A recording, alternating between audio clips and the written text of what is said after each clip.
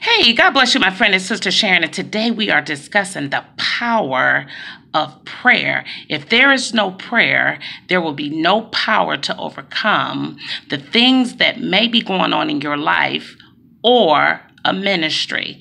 Friends, the number one thing you need to look for, because so many of you, which is a good thing, you seek fellowship with other sincere believers. But let us understand that the book of Acts alone shares with us, gives us insight that the early church, they were going from house to house, breaking bread and praying. They were praying, friends. They were constantly huddling together and they were seeking God. And this is one of the number one things you will find that most organized church groups, they do lack, and that is prayer. It is just a little dab-a-do-you, someone that's assigned to go up to the podium and do, quote, a opening rehearsed prayer.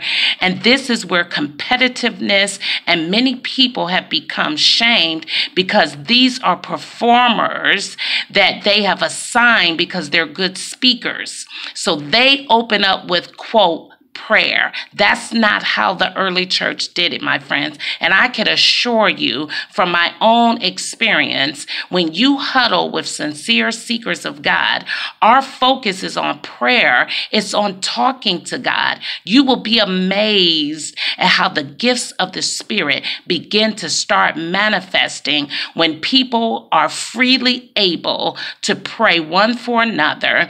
And usually, beloved, it's one at a time. And we agree. This is what I have seen many days in my journey with Jesus. The Holy Spirit starts speaking. Now, the scriptures tell us that they were in a time of prayer, when the Holy Spirit said, separate Paul and Silas for the work of the ministry. So the Holy Spirit, friends, if you want to experience the manifestation of the gifts of the Spirit, you need to ask God to set you up, to join you, to cause you to come in the midst of those who can pray with you. Now, understand, beloved, the earmark of a false church or group or fellowship is the lack of prayer. Many people fuss about the fact that prayer was taken out of schools, but let me help you, friends. Prayer was removed from the organized churches. Pay close attention. Jesus said, my Father's house shall be a house of prayer. And many people have been intimidated by the eloquence of speech of those that most false church groups assign the prayer, quote, warriors. No, friends. You must understand, we pray without ceasing. We pray one for another. I thank God for our prayer intercessors that's on our team here at Motivating You to Win. And they are positioned all over America. And we have one or two outside of the United States. These beloved, precious saints are sincere about talking to God on the behalf of others. And trust me, friends, prayer is everything for my life. I constantly commune with God. It's not something that I wait to do when I wake up and sit on the floor. You are constantly in prayer in your heart, communing with God, talking with God. I will never forget, as I close this exhortation, I was given an opportunity in my wilderness to work for a church as their secretary. And listen, friends, I could not believe it. Two things that stood out about this, quote, organized church group. Number one, they did not at all have prayer. I was like, what is this? And I remember asking the pastor, I said, listen, now remember, I'm only the secretary. I'm not fellowshipping there, but I'm peeking in, I'm checking them out. And I'm like, wow, these people don't pray. So I asked the pastor, how do you feel about if I'm willing to coordinate it for you, if we start a prayer group at 12 o'clock noon? Because they had a lot of retired people, a lot of seniors who had nothing else to do. And they would call the office. They didn't have a lot going on. I'm like, look, let's rally the people and have noonday prayer twice a week. Let's start just 2 days. You know what the pastor said?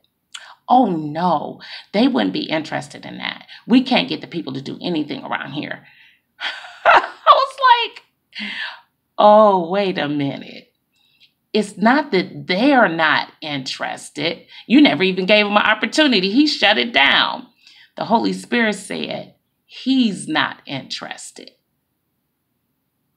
Let us ponder these things. Beloved, prayer is the most precious opportunity we have been given through the shed blood of Jesus to first repent of our sin and have this amazing opportunity to come to God with our petition, as the scriptures say, all types of prayers, supplicating, giving thanks and honor, and speaking on others' behalf. Friends, you won't have power without prayer.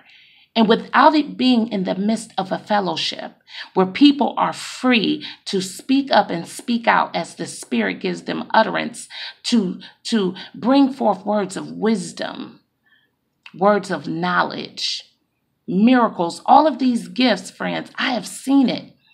They are very much strong when you have a group of true followers huddling, praying in the name of Jesus. God bless you, my friends. No prayer, no power. Be watchful. Is where you fellowship really a house of prayer? Till next time, my friends, God bless.